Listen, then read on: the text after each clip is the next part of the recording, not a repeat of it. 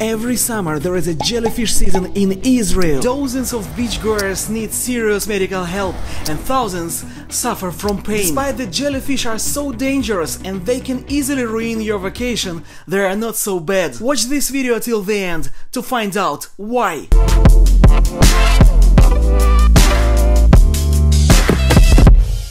I'm Boris, I'm in Israel, and I have prepared for you 7 facts about jellyfish that probably not even every Israeli knows. 94% of local jellyfish swarms occur when the water temperature gets to 30 degrees and there is a full moon. These jellyfish are indigenous to Indian Ocean and they succeeded to make their way to our neighborhood thanks to Suez Canal that connects the Mediterranean Sea, the Red Sea, and their far home. Despite the popular belief, peeing on jellyfish stings will not add any relief, because our urine simply isn't acidic enough to deal with the venom the jellyfish emit. The top tip to protect yourself is obviously to avoid the water at the height of jellyfish season. But if you do choose to go in, wear a diving suit or even some hot-looking lycra pants like the dedicated Israeli surfers do.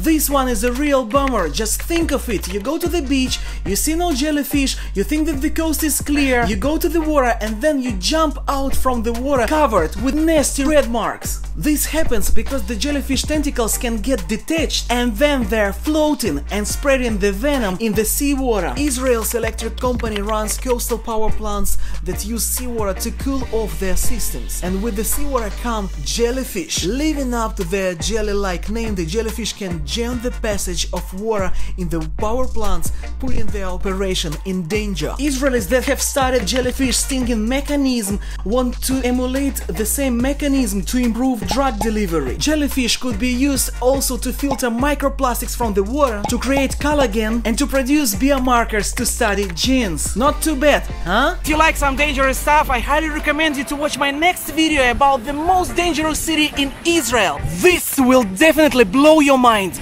And of course, if you enjoyed this video, hit the like button for the YouTube algorithm, subscribe to my channel, and see you soon.